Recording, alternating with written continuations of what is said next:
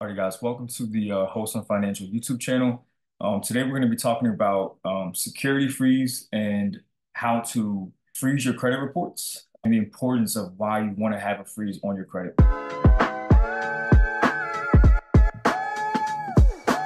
There's multiple reasons why you want to freeze your credit. The main one being to prevent identity fraud. So this can happen. I'm sure some of you guys have seen or been a part of a class action lawsuit where your data has been leaked by a particular company. Those people now have access to your information, your address, your phone number, and most importantly, your social security number. And those people are then able to take that information and apply for things in your name. So credit cards, loans, etc., lines of credit. I've even seen this happen with family members who have access to your social security number. Those family members can also apply for things in your name, use those credit cards, and ruin your credit. So it's very important to freeze your credit when you're not applying for anything. That way, anytime somebody goes to apply for something in your name, they're denied. Even you'll be denied, right? You'll get a notification from either Experian, TransUnion, or Equifax notifying you that an inquiry was attempted on your credit. That lets you know either A, you applied for it, or B, if you didn't apply for anything, you know that somebody has your information and they're trying to apply for something in your name, but it was blocked. So first thing you want to do in regards to starting the process of freezing your credit is starting with just simply typing in Google, freeze my credit Experian. I'm going to run you guys through Experian. It's the simplest one. And it's the same concept for both TransUnion and Equifax as well. And we'll go over that in a second. But what you're going to want to do is click on this first link here, and you're just going to create an account. If you don't already have an account, go ahead and just click on create a free account. This will also actually give you access to your FICO score once a month. So it's going to update once a month for free. You can pay, I think it's $30 a month, $29.99, where you'll have access to your updated score every single day.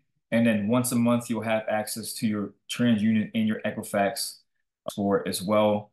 But again, that's only once a month. Keep in mind, all these companies are separate private companies. They're not one conglomerate.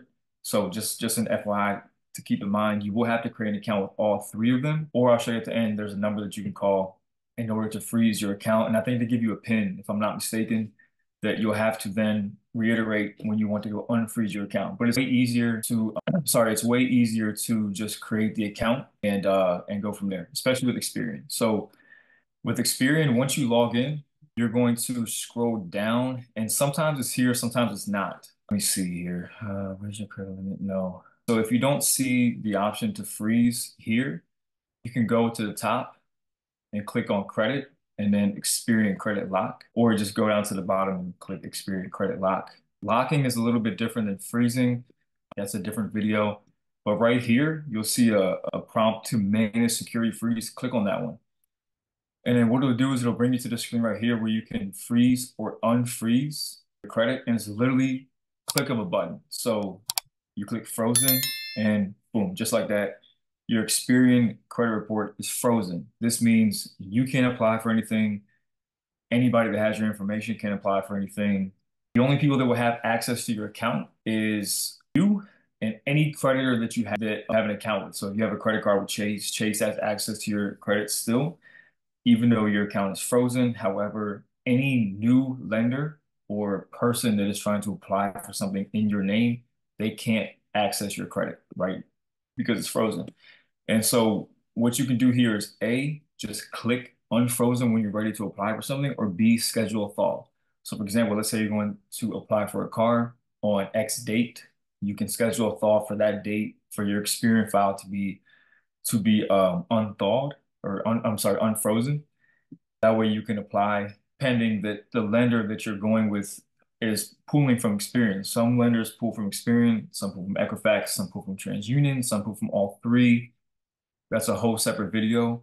But regardless, if you know that the lender is going to be pulling from Experian, whether it be the dealership or your bank, your credit union, whatever it may be, you just come here. And again, you can either manually click unfrozen or you can schedule a thaw for, like I said, if you know the exact date you're going to be applying for a car loan, I'm sorry, just schedule your thaw that way.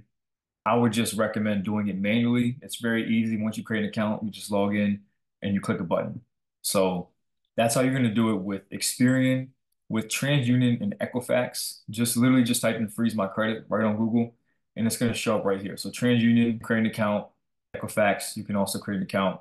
Or like I was saying in the beginning of the video, you have the numbers to all three of them. So if you don't want to create an account for whatever reason, you call them and you can freeze your credit right over the phone. Like I said, you're going to get a PIN. Normally they give you a PIN in order to unfreeze. So like whatever PIN they give you, you're going to have to give them that PIN again when you go to unfreeze your credit.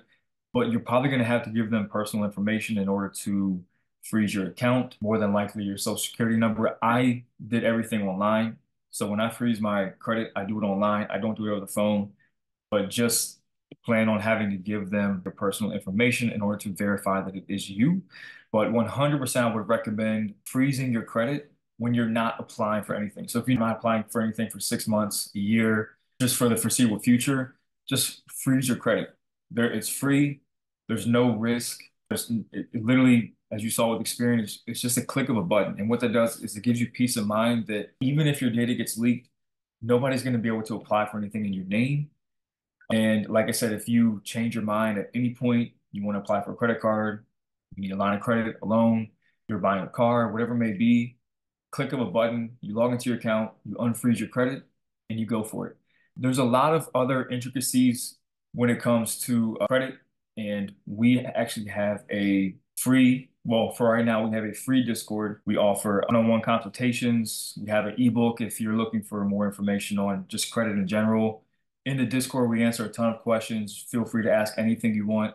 We do have a lot of more stuff on the way, but for right now, click the link in the description to join the Discord, and we're pretty active almost all day. We answer any questions you have. We'll have Zoom calls periodically for Q&As. We go live on TikTok. All the information is going to be in the description, and see you guys in the next video.